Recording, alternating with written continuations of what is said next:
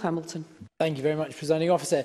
The First Minister will understand the real concerns of Liberal Democrats and others on the introduction of what some have described as medical ID cards.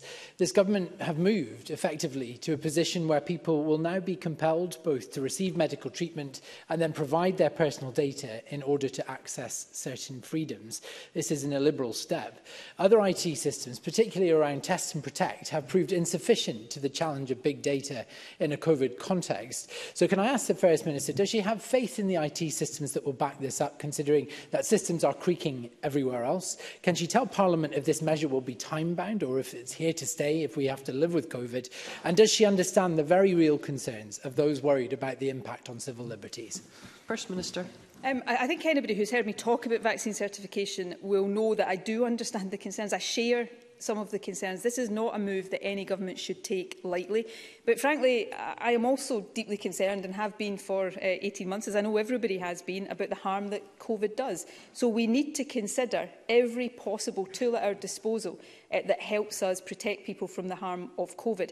And increasingly, after so long, we have to particularly consider any tools that can help us reduce the harm of COVID without the need to impose wider and more blanket restrictions on people's way of life.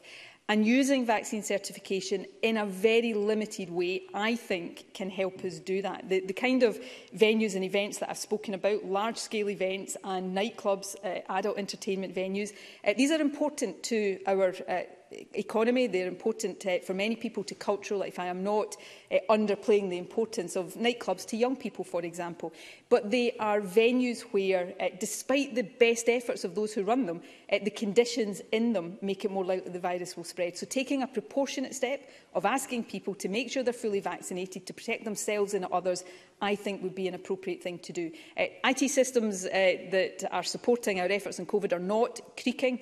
Everybody's under pressure from COVID, but of course all of the systems and all of the backup arrangements for anything like this have to be robust, and that is why we have taken such a careful approach to this. It's why we're taking time, for example, to finalise and launch the app that will support some of this, and that will happen later this month. So these things are really important.